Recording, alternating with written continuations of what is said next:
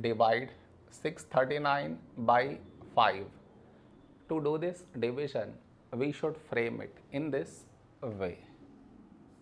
639 here, 5 here.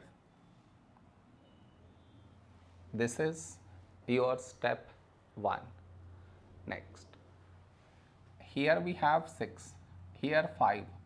A number close to 6 in 5 table is 5 ones 5.